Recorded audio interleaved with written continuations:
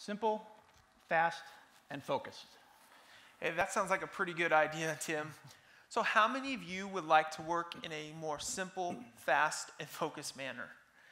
We all know that over the past couple of years, there's been some budget issues and even some staff reduction in our field. So working in a more simple, fast, and focused way can be very beneficial and necessary nowadays. So we've already showed you two applications, the collector for ArcGIS and the dashboard for ArcGIS. That is a downloadable, configurable application that you can get up and running with right away. For this next portion of the seminar, we're going to be showing you more configurable applications that will allow you to work in a very simple, fast, and focused manner. That's right. One of these resources that many of you have maybe already taken advantage of are story maps. How many folks here have seen or used story maps? Yeah, they're really becoming very popular. So what a story map is a configurable template that is powered by a web map. And it takes your web map and combines it with multimedia information like video or photos, descriptive information, and it wraps it up in a really nice interactive application that's really a lot of fun to use. These are becoming very popular. So let's take a short look at a video from Alan Carroll, who's the manager of the Story Maps team here at Esri.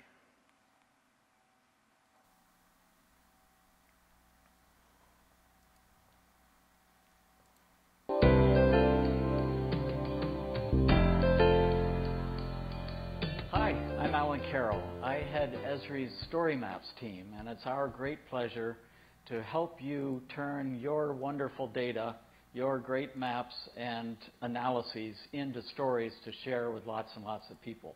So the way you do that is you create your maps, you do your analysis, you publish it on our online resource, ArcGIS Online, and then you can marry those maps up with related multimedia content like photos, videos, text, and then pour them into our templates. And what our storytelling templates do is provide a cool and engaging user experience that suits the kind of narrative you want to present. My team has been building and improving on a list of templates that enable storytelling in different forms. So for instance, if you want to do a travel log or a walking tour, you can do that. If you want to compare a short series of related thematic maps of one geography, you can do that. If you want to present a place-based narrative that takes you, the user, from point A, B, C, etc., we've got the map tour template. Short list is less sequential, and it's more a curated list of points of interest. So if you've got a city or a park or a district or whatever, you can present in categories, things like hotels, restaurants, points of interest, you name it.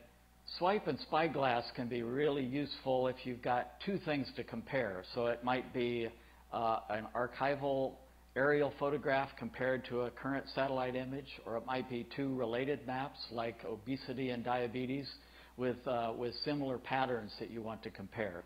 Our newest template provides a sequential or hierarchical list of locations. We published a map, for instance, of the busiest airports in the world, with Atlanta at the top of the list. But it could be used for all sorts of things, like my 50 favorite places.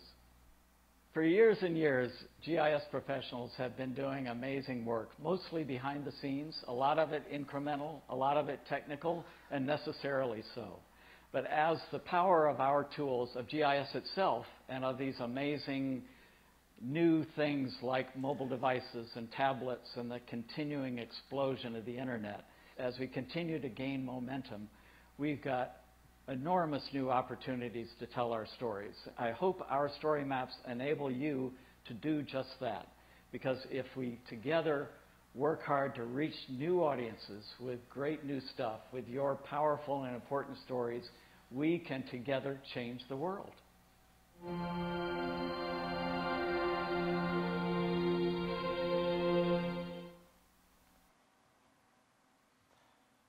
These story maps are really becoming popular. Lots of folks are using these days.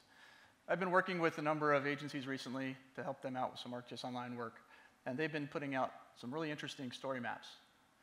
Some of those have been public art, historic districts, restaurant and downtown districts, new businesses to an area. Agencies are also putting out facilities information on their story maps. Parks, libraries, even things like fire district or fire stations. So I did have a call a few weeks ago from a public works group. And they were interested in whether or not using a story map made sense for them. They'd seen some other departments using them, and they weren't sure that it made sense for things like water mains and street resurfacing. Personally, I think that makes perfect sense. What do you think, Harry? I agree 100%. It does make perfect sense. And here's why.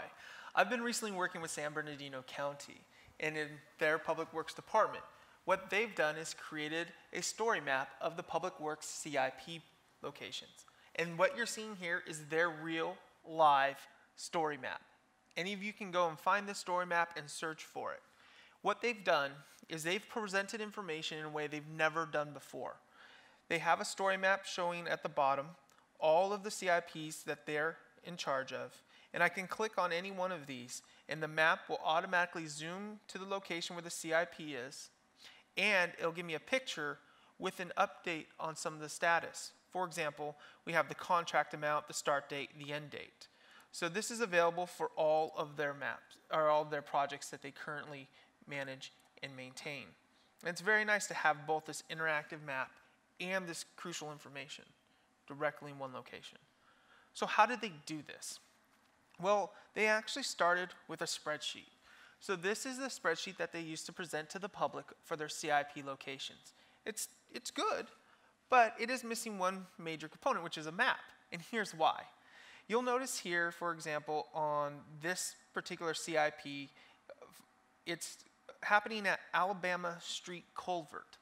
Well, if I'm not intimately familiar with this area, I'm not sure where that culvert is. And one of my favorite ones is the CIPs that happen in various locations, because sometimes resurfacing doesn't happen on just one street segment, it's in many different locations. So my goal is to take this spreadsheet along with images that they had taken of the projects and combine them with existing GIS data that they already had. So the GIS department did manage and maintain actual information about the CIPs, as you can see here in my map. This was already published directly from ArcMap to ArcGIS Online and is being seen in this web map. But what I want to do is combine those other two resources. To do that, it's very straightforward. All I have to do is click the share button.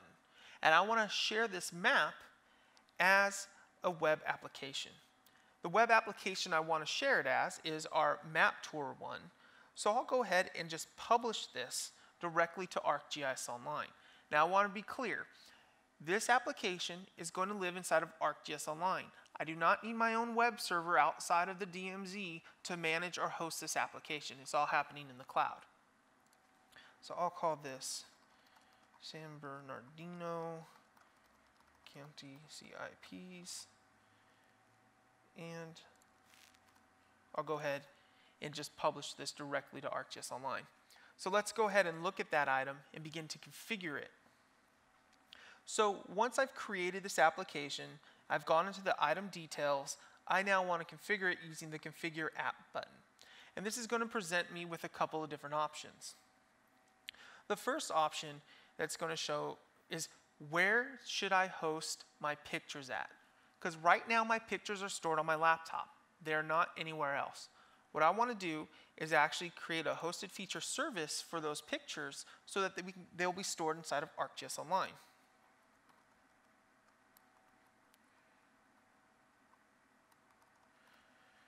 And I'll go ahead and create that service that will manage and maintain those pictures for me.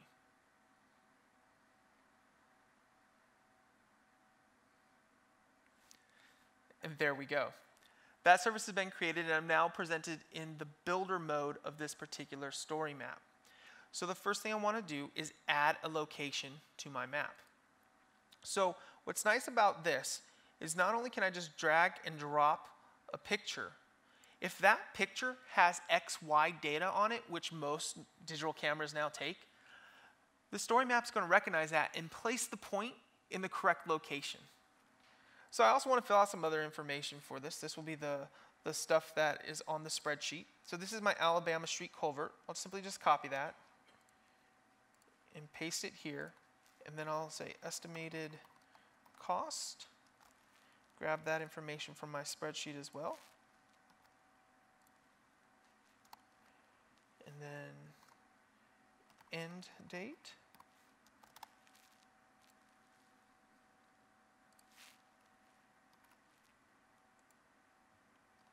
And then I'll say dates are subject to change. And now you'll see that my point was put where the XY coordinates for that picture were taken. If I don't like that exact location, I can move this point at any time to give me better understanding of the location for this particular CIP. And then I'll add that tour point. So there we go. You can see my thumbnail is behind here. The information from the spreadsheet is located on here. I'm going to adjust just a couple more settings. The first will be the color. I'm going to change this to blue. Also, I'm going to turn off the logo, but if I had a logo, I could put it on there and make a link to it as well. And I'll go ahead and apply that information. I'll save my changes, and we'll see what this looks like. So there we go. We've began to make this story map. Now, I could go and do this 18 more times for each one of those CIPs, but that would be pretty redundant. I showed you this very detailed process so you'd understand exactly what's happening when one of these story maps are being created. Just to let you know, the trick is you can create one spreadsheet with all this information in there, drag and drop it into the map, and all your points will be created. The help documentation is really good about how to do that, so you can go there to find out more information. So yeah, Tim, I took information from pictures and spreadsheets and GIS data, I mashed them all up together, and I created an application, stored in ArcGIS Online, that presents GIS information in a way that many people have never seen before. Because what you're looking at is not the traditional GIS app or map. So, All right, thanks, Eric. So you can see that process is actually fairly simple. This might be something you want to think about actually training staff in some other departments to do. So your skill to sharpen here is being able to present information to the public in useful, easy-to-use ways.